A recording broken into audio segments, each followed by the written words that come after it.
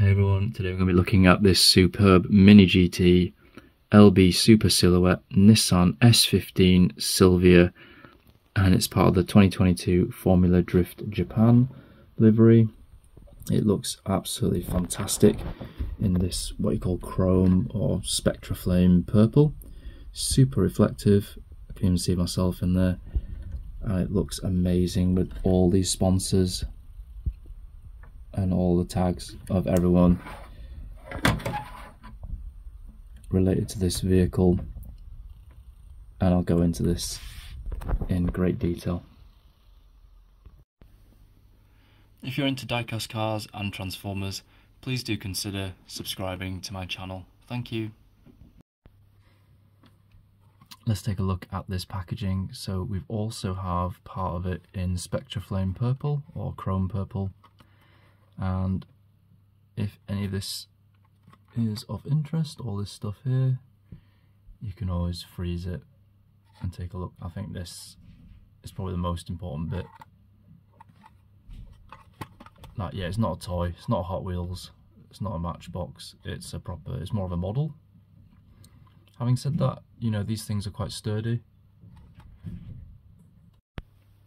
So the packaging is very similar to all other Mini GTs, just comes in this 3/4 blister, and here we have the car out of the package. So there's a lot to take in with this vehicle, one of my favourites of 2023.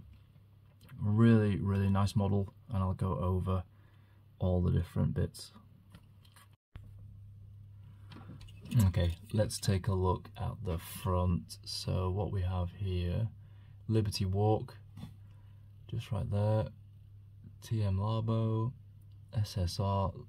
Look at all these amazingly applied like sponsors, and look at this on the front. You've got this massive, you know, front lip,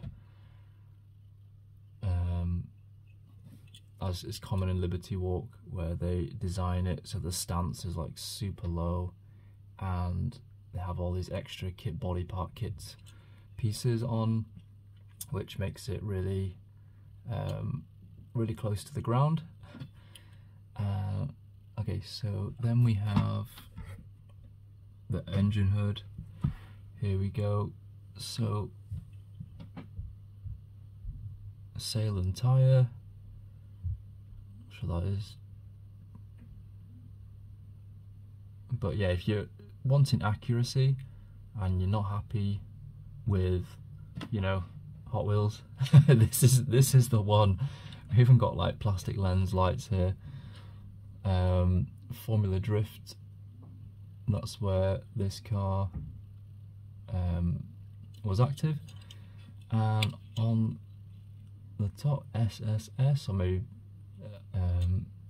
got that logo there, and on the side, I mean, this is like the first time I'm opening this up as well, showing you guys. I'm actually just taking this in. This is awesome. Probably my favourite Mini GT out of the lot, and you even got this like green roll bar cage thing inside as well, which I'll zoom in later, but for now I'm just gonna take in all of these amazing details really. I mean, got rubber wheels here. I know on Instagram some people have swapped them already, but the green matches the roll cage inside, and we've got this 5-spoke design here. Yeah, just running it across the side profile, absolutely beautiful.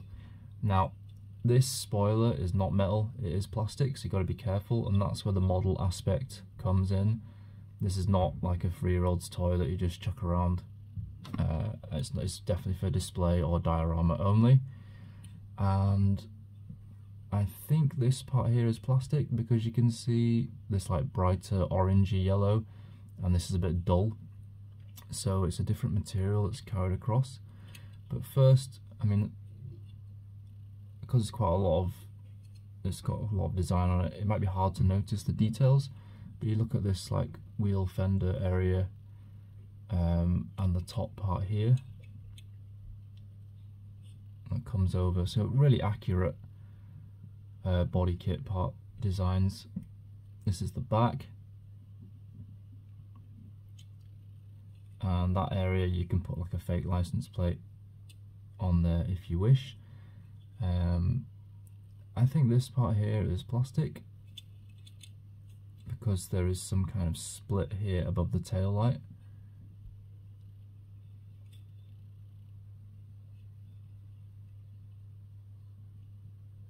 But either way, absolutely amazing.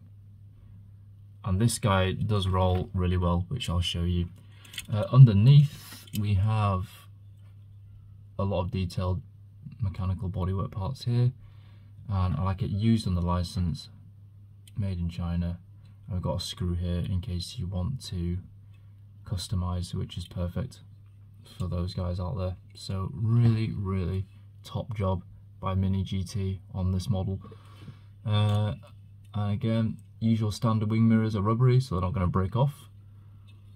So it's like a compromise, because some plastic wing mirrors, they snap off very easily, whereas these rubber ones, they won't. But time will tell how long it takes for these guys to crack. That's what rubber does over time.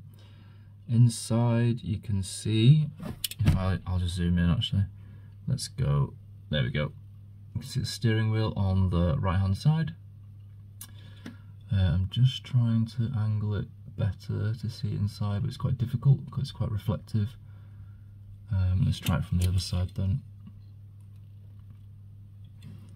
Nope, that's quite similar as well. So it's quite hard to see the inside, but you can see the dash here and the steering wheel.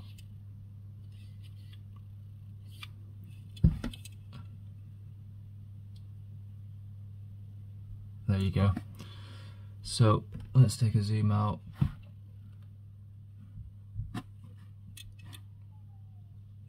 And now we can put this on the turntable for its 360. Okay, here we go. Absolutely awesome vehicle. You know, they really looked at the original one that raced and probably took loads of photos. Lots of research time has gone into this vehicle and it really shows. And I think this chrome purple is like a new thing that they're trying to do, and it has come off spectacular. So really nice model, and it really raises the game of the other diecast brands as well. It's like, okay, we can do this. And you know, I got this model for what, 16 pounds in the UK. And you know, you've got like Hot Wheels, RLC, and all this other stuff where they do Spectra Flame, Super Treasure Hunts, and they're so expensive. And yet, you know, this is just like 16. So with all these details, all these tampos and paint work and stuff, is even like roll cage and stuff like that. So the value you get from Mini GT is way higher in terms of these kind of vehicles.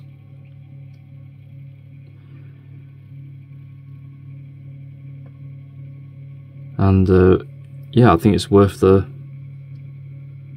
cost. So there we go. At Mini GT this year, I saw some previews at the 2024, is it Nuremberg Toy Fair.